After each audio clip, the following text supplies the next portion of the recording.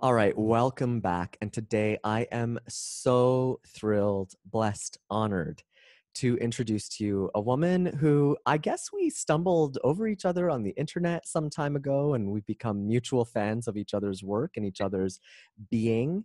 And oh my gosh, without further ado, Heather Joy Bassett from all the way in beautiful Australia.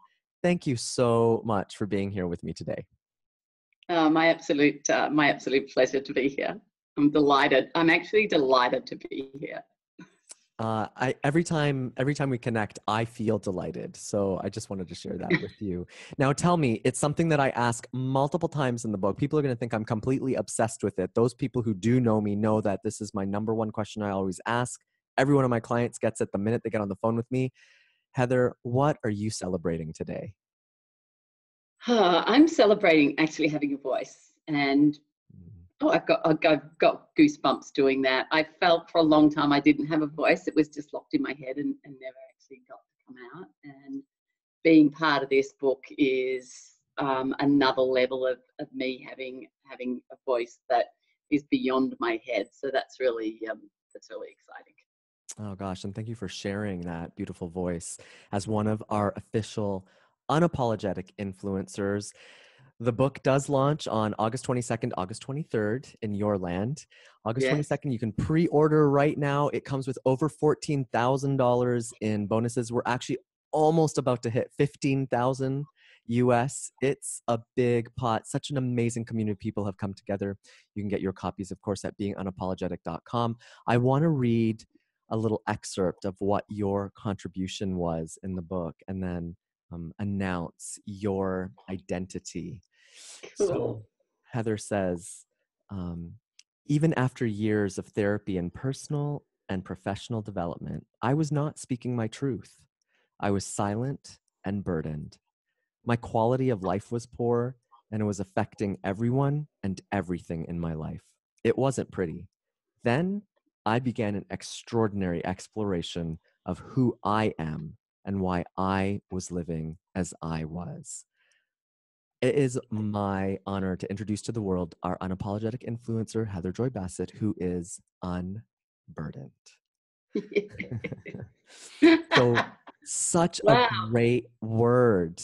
And every time, I got to tell you, every time I read these excerpts, I get goosebumps because everyone poured their love, and you certainly poured so much love into what you brought to us in your feature. So tell us, what does unburdened mean to you? What's the journey?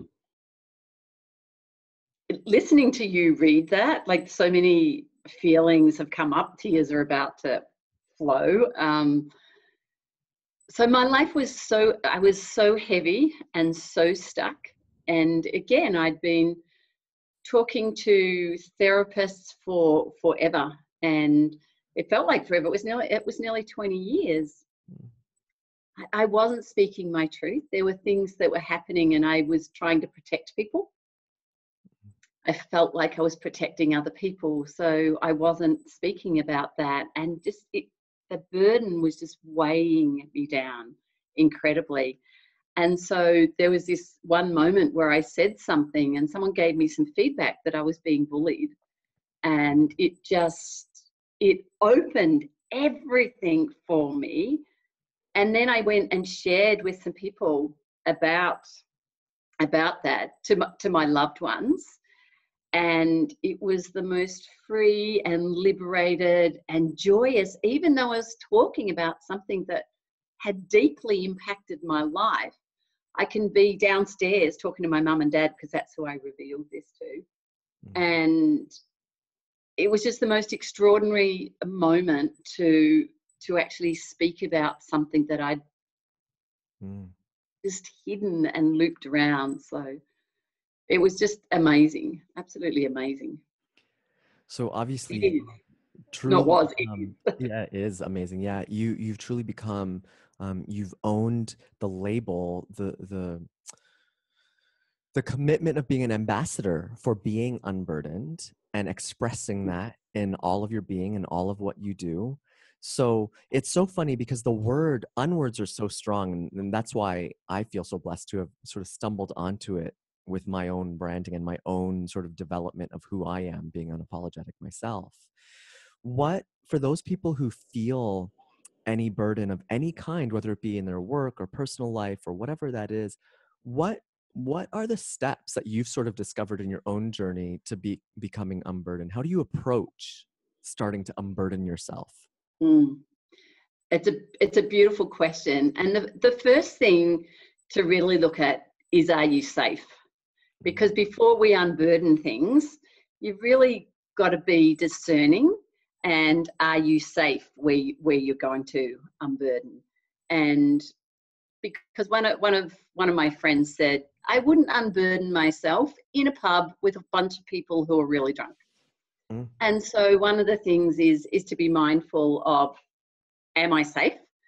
So where I'm going to unburden. And then the big thing is to stop and actually listen to what's going on in your head, and not shove it away and pretend it's not there and just, go on pretending life. It's like to actually stop and go, what are the thoughts that I'm having?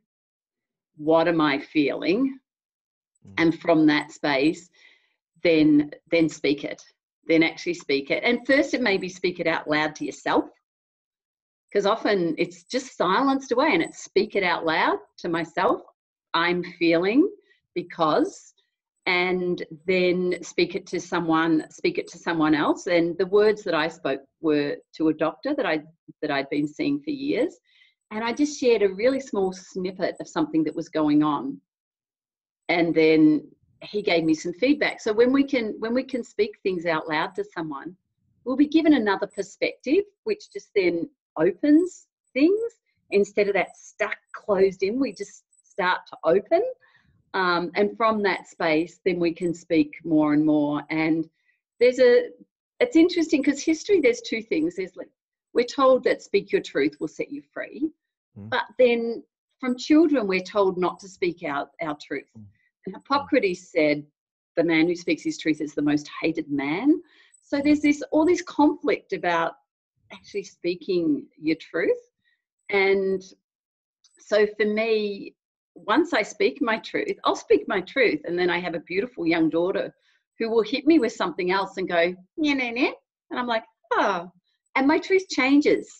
You're right. So then what is my truth actually changes. And then that unburdens me significantly and dramatically. So it's almost like a continually thing of just shedding the layers and shedding some more.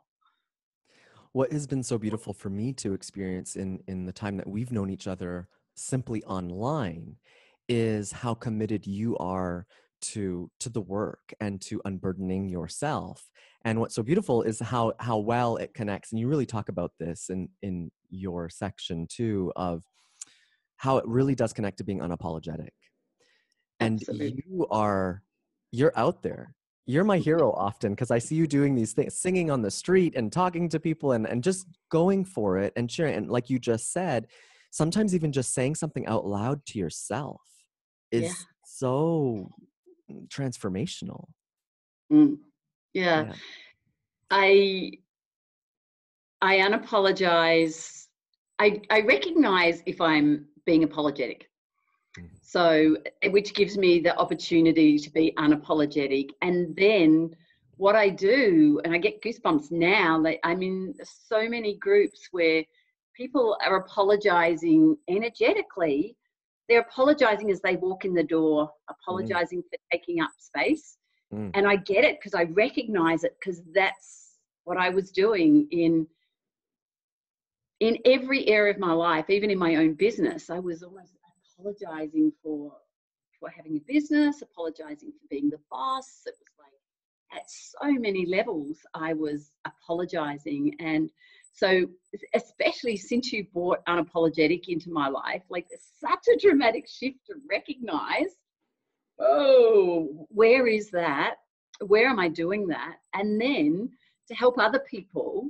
And again, to pick that moment to invite other people to be and share that they're not being that, and invite them to be that. And again, I'm passionate about the same as you, people being able to take up their space and be unapologetically Be unapologetically you.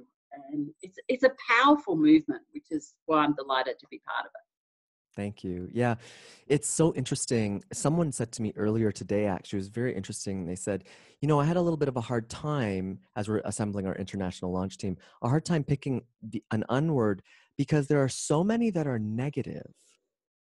But then I stumbled onto these few. And I said, well, there it is right there. You see, I know that a lot of unwords are negative. And then there's these gems. And now there's over 30 of them that I use. There's 18 unapologetic influencers, over 30 that I use in my brand platform. And they're so powerful, and you feel it. Yeah. Being unapologetic, someone who endorsed a book says, this is not just a book, this is a movement. And you said it too. Yeah. And just talk a little bit about that. What does being unapologetic mean to you, in your everyday life? How does it guide you? That's interesting, because as you're talking about the movement, like I'm just getting goosebumps all the time. And how I recognize that when I'm being apologetic, I'm stuck. Mm. I'm stuck. I'm not speaking my truth. And speaking my truth is that's my desire, because if we all spoke our truth, if we created a space where we could speak our truth, then we would never lose another friend to suicide. Because people would say, I don't feel safe. Mm-hmm. And then we could go, I got you. I got you until you got you. We've got you. And when people are saying, I can't continue like this, we go, you're right, you can't. You can't. What is it you need? How can we help you? What can we bring on board? Mm-hmm. So wherever someone's at, their truth is how they're feeling. Mm-hmm. And so when we bring that, when I acknowledge how I'm feeling scared, I'm feeling sad, I'm feeling angry. When we acknowledge that, then there's no apology for it. It's like, this is what I'm feeling. Right. It's not about you. No. So I'm feeling, and not apologizing for that. And again, we're taught to not be sad, don't be angry, don't upset anyone. We're taught all of this stuff from kid right through, which is really confusing. And to stand in unapologetically, I'm angry, I'm sad, I'm scared, whatever it is, take it. I'm joyful, because even don't be too joyful. You don't want to be, especially in Australia, the tall poppy stuff. Right. Don't be too big and don't be too bold. And then it's like, no, this is who I am in whatever it is. To be unapologetic in that also gives everyone in your field permission to be the same. Yeah. Yeah. I talk about that all the time. And that's exactly why, on the cover of the book is this image, which I want people to see themselves as, to be celebrating in the confetti of life, to be celebrating in the standing ovations of life. As I say, you arrived on this planet with a standing ovation, and you deserve it on the exit of this planet. Yeah. And thank you, by the way, also for acknowledging, the whole idea that, we're entering an age where we don't need to lose another friend, another kid, another anybody because they aren't feeling great about themselves. And that's part of the giving project on the back end of the book. Specifically for me, it was the performing arts that saved my life, because I almost did take my life in high school, and performing arts saved my life. And so part of the proceeds of the book goes towards helping performing arts programs, students, and teachers to also feel empowered as influential speakers and influential leaders. So thank you for bringing that up. Yeah, and again, that was part of my sign up immediately, was because you're putting part of the proceeds to help other people be unapologetic as well. And thank you. Yeah, that's a powerful movement to create that. Thank you.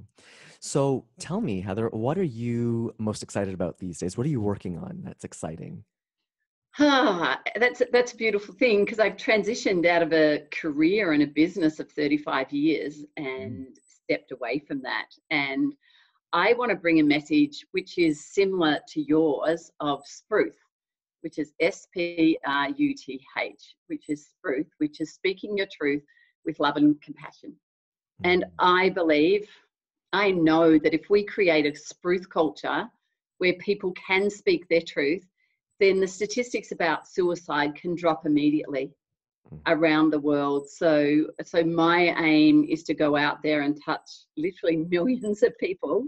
I want to speak about this stuff on a worldwide scale, about how we can keep people safe and let people fully express who they are through spruth. I love it.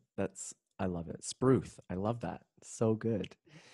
So when people purchase the hardcover and the ebook on August 22nd or 23rd, they also unlock all of these incredible bonuses. And you are also offering something special for those people who do that. Tell us a little bit about what you're offering. I am, and I'm really excited. What I want to have is a conversation like this. So we're going to have a live chat where people will be able to ask me whatever it is they want to ask me. So I actually wrote a book, my own book that was published earlier this year called A Cosmically Juicy Life. And in there, I talk about the things people don't talk about. So I'm happy to speak about, at this stage, I'd say anything that people want to ask me about unburdening, whatever relationship it is, whether it's family, whether it's lover, whether it's work, at whatever level that they're feeling stuck with, that they feel they can't speak their truth, that they're not being unapologetic, then I'm happy to share my wisdom and my way of how I work through, because I've worked through every area of my life of being unapologetic. So I really want to have that opportunity to interact with people around that. I love that. I just want to highlight, this is not a program. This is not, I mean, this is direct access in a small group call that you'll get to just spend some time, just like I get to spend some time with you right now. And just to talk about these things and to really start to take that step towards unburdening yourself and living your true unapologetic self. But you and I both know when you do take that step, sometimes it's scary, but oh my gosh, what becomes unleashed it's amazing, extraordinary. It is. And the thing, again, goosebumps going through me now. One of the most interesting things for me is that thinking that if we speak our truth, that it's going to cause problems. It shifts so many things. And the people that I thought I was protecting, they were receiving the negatives that I didn't even know were going on because I wasn't speaking my truth. So when I spoke my truth, it didn't liberate just me. It didn't unburden just me. It unburdened everyone around me. Everyone. Yeah.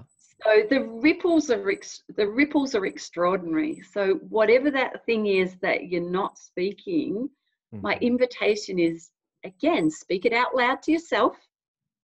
But first you've got to stop a moment and go, what is that thing that's looping around my head, that I'm walking around on eggshells, that I'm living a lie about? What is that?